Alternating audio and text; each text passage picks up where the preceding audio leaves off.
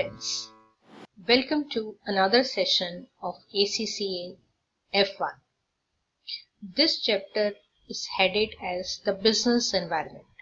It's a very long chapter which includes a lot of different concepts. So we shall be breaking this particular chapter into multiple sessions. The current session will discuss what is the business environment, how does it get impacted by some external factors. We shall be discussing something called PESTEL, and also the legal and political framework will be discussed in this session. So the main purpose of this session is to discuss how business environment gets impacted by external factors. There are different factors which impacts the organization. Some could be political and legal, some could be social and demographic, technological, environmental and competitive factor. So we shall be discussing all those factors in a while. Now we have understood what is business, how organizations work. And we also understood that organizations cannot work in isolation. They are connected with the external environment as well. So they do get impacted with external environment, and there are a lot of factors which impacts the business in a various way. So basically we have to understand those factors in order to understand their impact on the organization. There's something called Johnson and Scholl's approach to environmental analysis. They try to find out how business gets impacted by environment. When we say environment, it does not just mean the typical environment as to the nature. Environment here means all the factors which impacts the organization. So this approach says how to go about environmental analysis. So it has about 5 steps which we have to understand. Step number 1, you have to assess what is the nature of environment.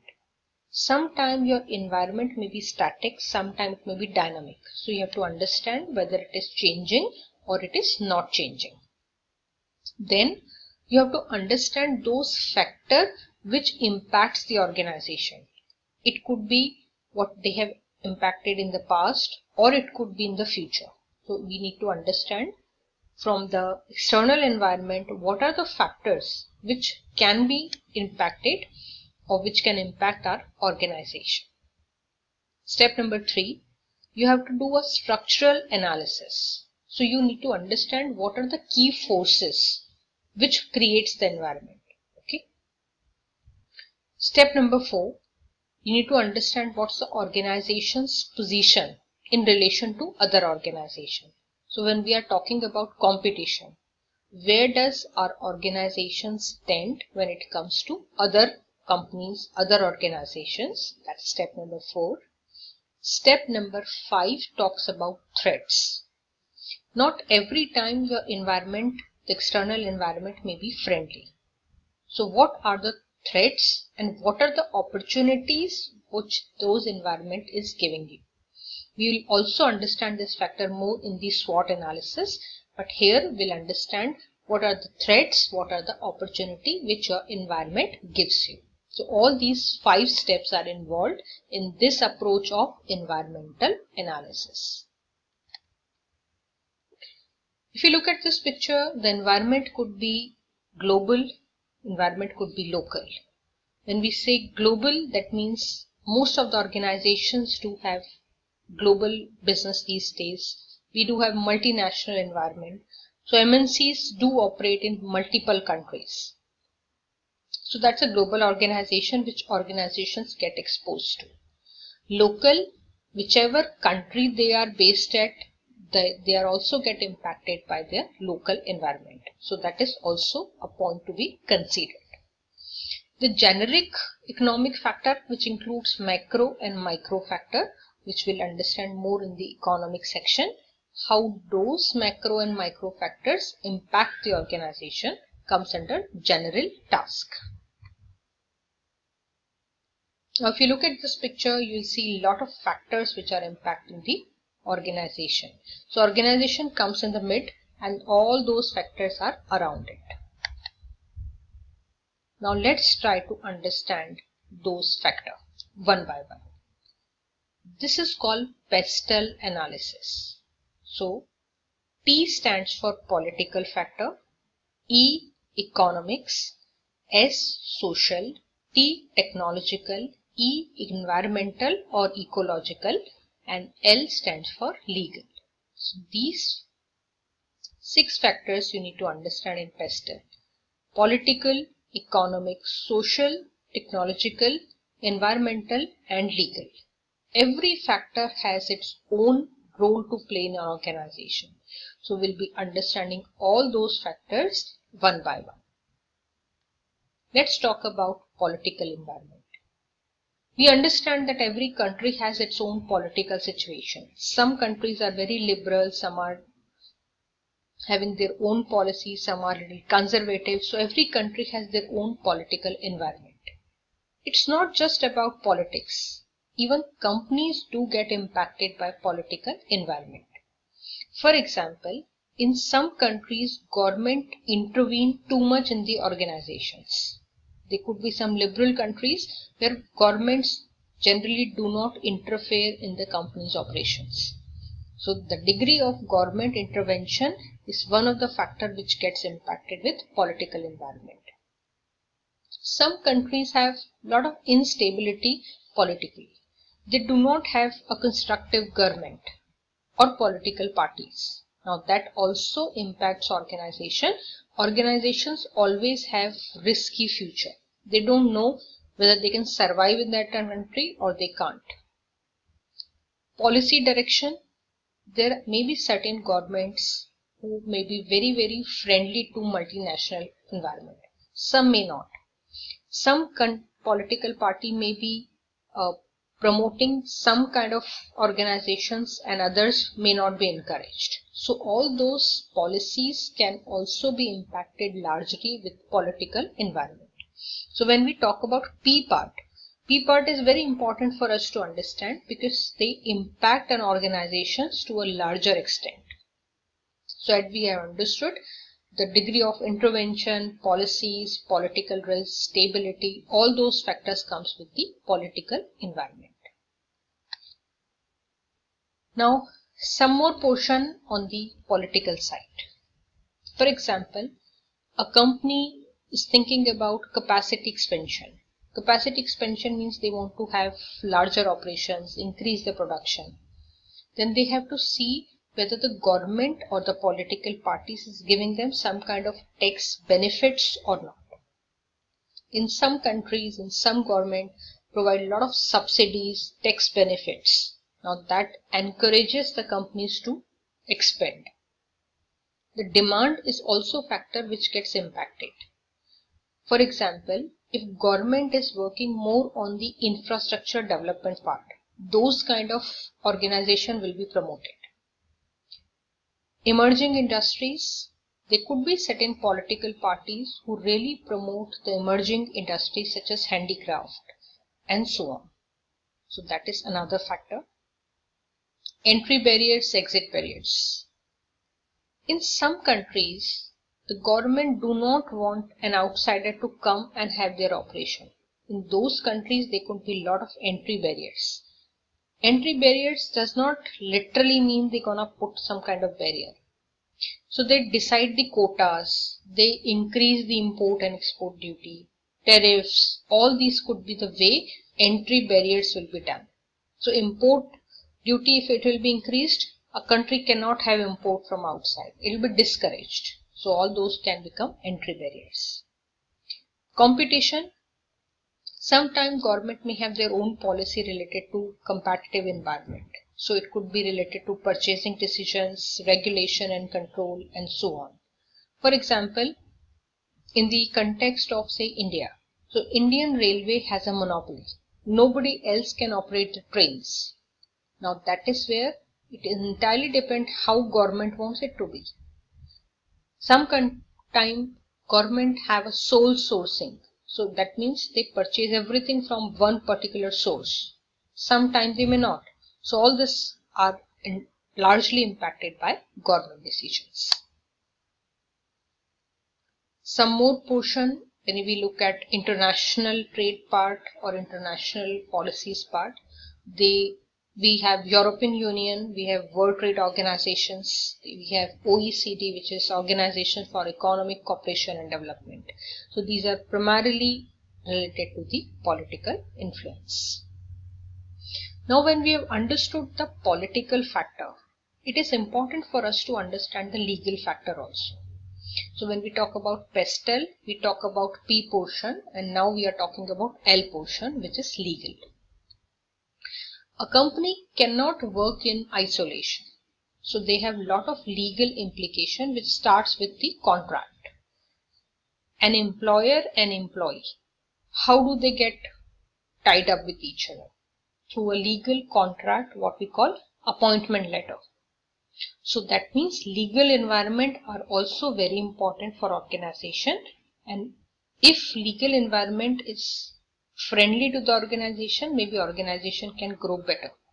So now let's understand the legal framework. The legal framework comes from the parliamentary legislation, the international body, the treaty between or among the countries, official regulation, government regulations, and so on. Now what could be the major laws which can be covered here? It includes employment law, health and safety, data protection, and consumer protection. So let's talk about all four factors one by one. Let's talk about employees framework first. As we discussed, starting from the day when employees join the company, the legal framework comes into picture. The appointment letter is a legal document. The termination of employment is a legal process. Anything which is related to health and safety at the workplace comes under legal framework. The recruitment process, equal opportunities, all these comes under legal framework.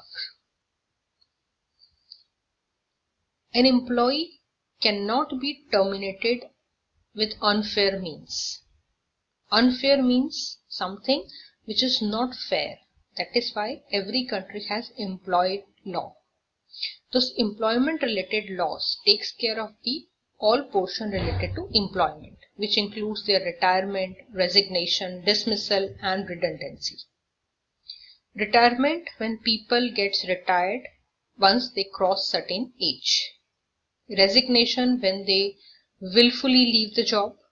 Dismissal, when they've been asked to leave the company or they have been dismissed from the job. And redundancy, when company close down the operations, maybe permanently, or they may be closing down operation at one particular site, and that is what we call redundancy. So all these could be the reason why employment can be terminated.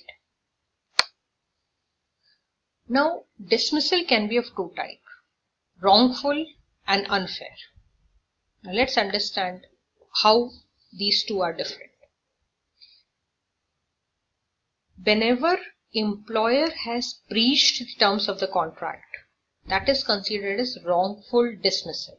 For example, when me as an employee signed a contract with employer, the clause was that I will be given 3 months notice before I'll be dismissed from the job. But employer has broken those conditions. They have asked me to leave tomorrow itself. Now that's called wrongful dismissal. Unfair dismissal, when the employee has been dismissed on the wrong grounds. For example, if somebody is suffering from, say, some disease, and employer says that you have to leave the job, even if it is not impacting the productivity of employee, considered as unfair dismissal. If somebody has been dismissed due to different some kind of unfair treatment related to gender or maybe race, all this comes under unfair dismissal. So in those cases, that's the difference between unfair dismissal and wrongful dismissal. So that is where, when it comes to wrongful or unfair dismissal, the legal portion comes into picture. So every employee is being protected with employment acts. Every country has their own labor laws. Then labor laws can protect the dismissal part of employees. Then comes data protection and security. Other than labor laws, there could be a lot of other legal factors which comes into picture. One of them is related to data protection and security. These days, what is important in a company is data. When employee goes out, they generally don't carry any asset from the company. They can't steal anything. But what can be compromised is the data. The most important portion of a company now is data only. And it is important to protect the data and maintain the security of data. So that is where first part comes under privacy. The right of the individual to control the use of information about him or her, including information about financial status, health and lifestyle. So data protection not only protect the data of organization, but your personal data also. The personal data include your bank information, credit card information, your personal status, your health history, lifestyle history. All these comes under Data Protection Act. In UK, the Data Protection Act 1998 comes into picture, which prevent the unfair use or wrongful use of data which covered under Privacy Act. So that where legal portion comes into picture. Even employer cannot misuse the data of employee because that's their private data. Now, why we need to be concerned about data protection? As we discussed, it's a very important aspect of all our lives, be it organization or you as an individual. So the key risk which may be impacting the data could be the human error. For example, you lost your wallet, and with this you have lost all your identity proof and everything. So that can be one of the challenge. You lost your credit cards, debit card, could be human error. Could be technical malfunction, which includes your hacking of your data, and there these days a lot of different identity theft procedures are there. So that can be one of the way. Deliberate or malicious action, where somebody wanted to steal your data, and hacking, as we discussed. Now, what are the data protection principles? The personal data. Any data which is about person, health, finance, anything which comes under Privacy Act, considered as a personal data. But a data about other organization is not considered as a personal data. Alright? So you need to understand what is the meaning of personal data. It is about a person, an individual. Who can be the data user? Organizations, individual who have a control of these personal data can be called data users. For example, bank has your personal data. They do have detail about your credit card, debit cards, bank details and so on. And data subject is an individual whose data is with the user. So the person whose data is there, we call them data subject. Now, how to protect the data? What are the principles which governs the data protection? So the personal data needs to be very maintained with confidentiality. There has to be very fair processing, and only that processing should be done which is required. So bank has your personal data for some other reasons. So that means they should not use it for some other purpose. The data should be obtained in a lawful manner. It should not be stolen or hacked. The data should be adequate and relevant. The person should not have too much personal data about someone else. So all those principles should be kept in mind when it comes to data protection. Now we have understood two legal aspects which was related to labor laws, and then we discussed something related to data protection. Now let's talk about health and safety. When employees work in an organization, the safety and health of those employees should be the concern of employer. For example, when employee work in mines, now that is a very risky. So employer needs to make sure they are safe and secured.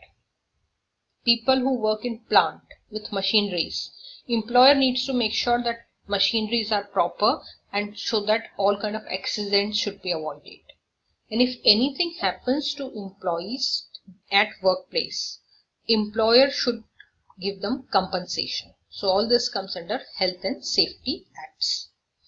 So employer needs to meet their legal obligations when it comes to health and safety. They need to minimize the risk of accidents. They need to minimize the risk of any kind of litigations also. All this comes under Health and Safety Act. Now, what is employee's duty when it comes to health and safety? They have to take care of themselves and the others too. They should not interfere with the machinery. Machineries, end of the day, can be risky. It's a machine, end of the day.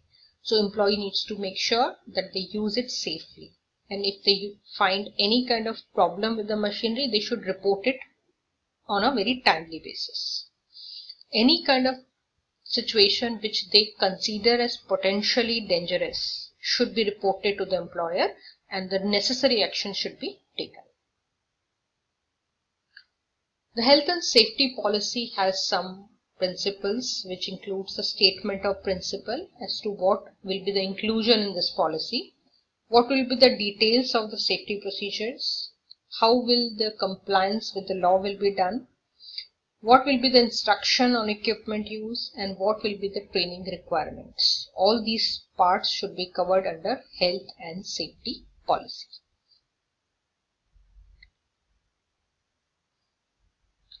If you look at this picture, you will understand what are the potential danger here. You can see the wires on floor, which is definitely not safe. This lady is having hot tea or some drink, which is again seems dangerous because she's carrying something hot. There are a lot of wires. Now, do you consider this as a safety environment? If you look at this gentleman also, doesn't seem to safe as a health and safety. He's standing on the chair trying to put something, say some laptop or some computer kind of thing. So overall this picture does not seem very safe situation for a business.